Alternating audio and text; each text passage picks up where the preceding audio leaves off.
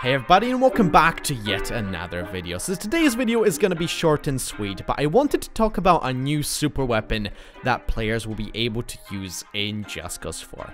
As we all know, with Just Cause 4 they introduced a new crazy weather system in form of tornadoes, storms and more. I mean, if you've missed that, where have you been?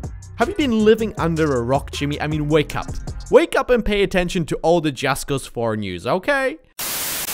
But if you guys enjoyed this video and are hyped for Just Cause 4, then make sure to leave a like and subscribe for plenty more content leading up to the launch. So let's just get stuck into this. During the Achievement Hunter gameplay video, at the 13-minute mark, we see a mission objective which states, destroy the Black Hand wind cannons, which confirms the existence of a weather controlling weapon.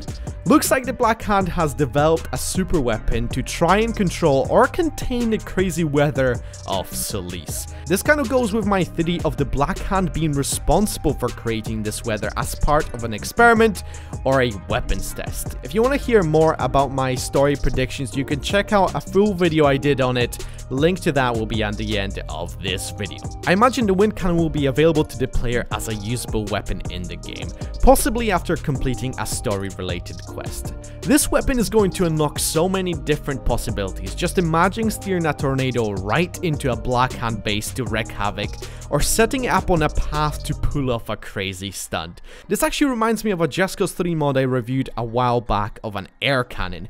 Very similar concept. Obviously back then we didn't have any crazy tornadoes to control, but the way it worked was by blowing gusts of wind out of the barrel, wreaking havoc and blowing everything back in its path. I imagine the wind cannon in Just Cause 4 will work in a very similar way.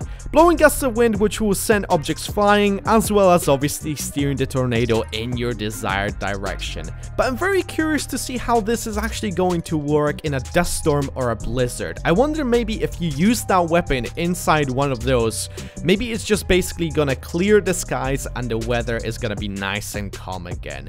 But I mean, I can't wait to see more details regarding this wind cannon. Unfortunately for now, we just have that little piece of text to go on.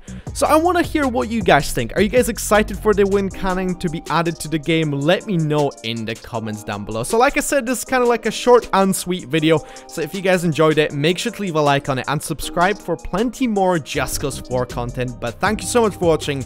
Hope you're gonna have a wonderful day. And now see you guys next time. Take a goodbye. Bye bye bye bye.